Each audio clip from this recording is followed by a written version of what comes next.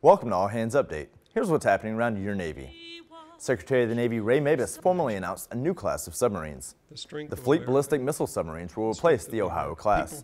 The first of this class will be named USS Columbia in honor of the District of Columbia. Mabus also announced the next John Lewis-class Fleet Replenishment Oiler will be named USNS Earl Warren, and the next Expeditionary Fast Transport ship will be named USNS Puerto Rico. SECNAV issued ALNAV 072/16 to accompany the Department's new Operations Security Policy. The instruction outlines the broad-reaching implications of the new policy to the widest possible operational audience and communicates the provisions for personnel outside the traditional information warfare community. Visit Navy.mil/OPSEC to find out more. The holiday season is a joyful time, but not without its challenges. Navigate your holiday stress by celebrating the 21 days of Total Sailor Fitmas. Visit the Fitmas website to find out more. You can read more about what's happening around your Navy at Navy.mil.